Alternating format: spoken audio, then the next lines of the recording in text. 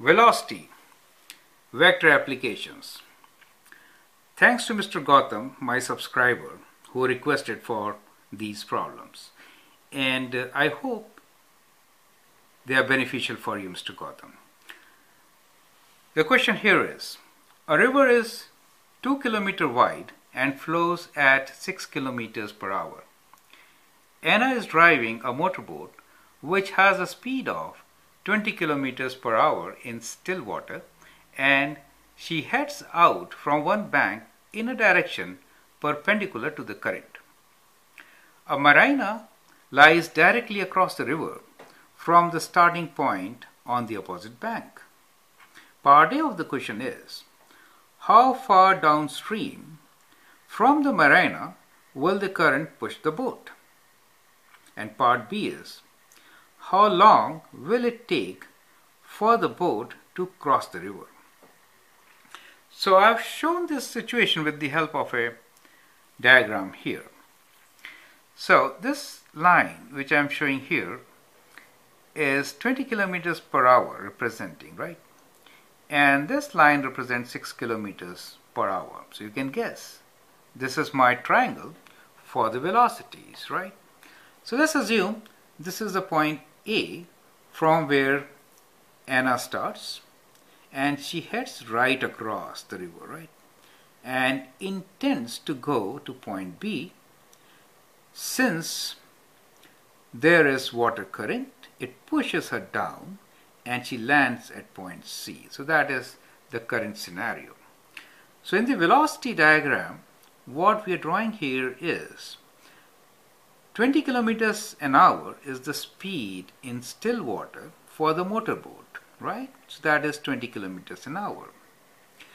Now, the water is flowing at a rate of 6 kilometers per hour and is going downstream, right? That is going downstream. So, as the motorboat is trying to go horizontally, water is pushing downwards, right? So the result is along the line AC. Do you see that? So here you will see a boat which will be pointing towards from A to B but moving downwards. So that is the scenario. Boat pointing like this but moving downwards with time. So that is the scenario here. So the question is, how far downstream from the marina will the current push the boat? That means we need to find this distance, right? So the idea here is to find out the distance between B to C. To find that out, we see that velocities and distance will make similar triangles, right? So in similar triangles, ratio of sides are exactly same. So let us assume that the distance by which current pushes the boat downwards is D, let us say. Then D over 2 should be equal to 6 over 20. Should be equal to 6 over 20, right? Let's assume, because distance, let's say, distance is like this, and because of the water, boats go downwards, and we get this triangle. This triangle and this triangle are exactly similar, right? This is your velocity triangle, and that is displacement triangle. Since they are similar, ratio of their sides are exactly same, correct? Therefore, this distance D, and we are assuming this to be 2, D over 2 is equal to 6 over 20, right? So that gives us the answer. D is equals to 6 over 20. I wrote 2, 20. 6 over 20 times 2, correct? So that gives us 0.6 kilometers. So that means the boat is going to be pushed down by 0.6 kilometers, right? So that is what you get here. Part B of the question is, how long will it take for the boat to cross the river? That means time. Now time is distance over speed, right? So we already know the distance. We can find the speed. So in fact, what we will do now is we will find relative speed, that means A to C, how much is this? Or the resultant speed. So the resultant speed from this triangle is shown from AC. So we say resultant speed of boat is,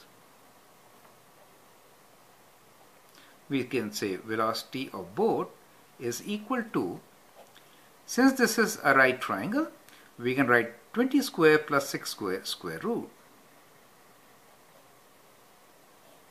And that is equal to, let's use the calculator, right?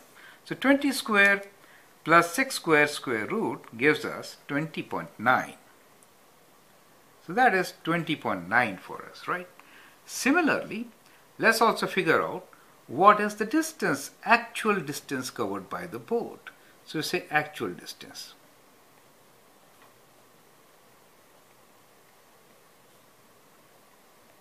That is 2 square plus, we got this as 0.6, right?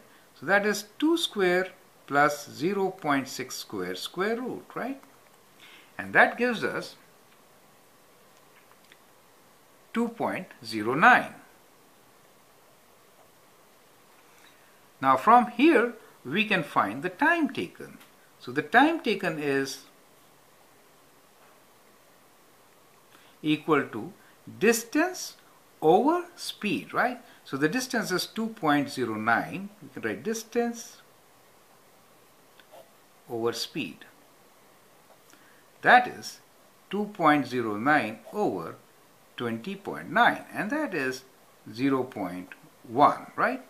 And the units are, for time taken, hour. So many hours, 0.1 hour, right? Which is 6 minutes. So that is your answer for this particular question. So what we have done here is we have extended this question, and the next video deals with part C, which is if Anna wants to really go from A to B, in which direction should she head, right? So then we'll cover the part C of the problem that kind of completely give you an application where we are dealing with two different velocities and then relative velocities and working it out, right? So based on this, I'll give you a problem on airplane and wind velocity, which will be kind of similar, and I hope you can solve that problem on your own. And then I'll put up some more videos later. I hope that works for now. Thanks, Mr. Gautam. All the best.